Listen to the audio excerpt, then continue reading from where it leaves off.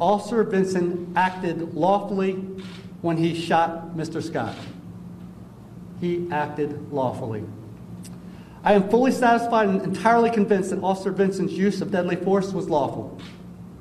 We cannot know what Mr. Scott's intentions or reasoning were that day, and Officer Vincent could not know that at the time.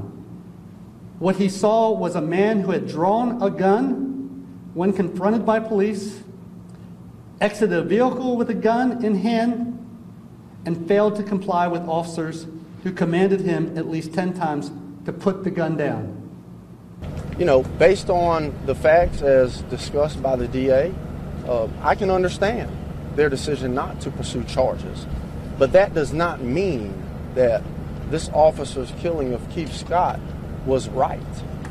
All that means is that under the view of the DA's office, it wasn't criminal. And those are two completely different things. So we look forward to having an opportunity to review the entire investigative file. We think that we'll see information in there that perhaps they didn't. We're going to continue to look at other aspects of the situation, and we look forward to someday obtaining justice for Keith and his family. We implore everyone to protest peacefully, and to be respectful of everyone's rights.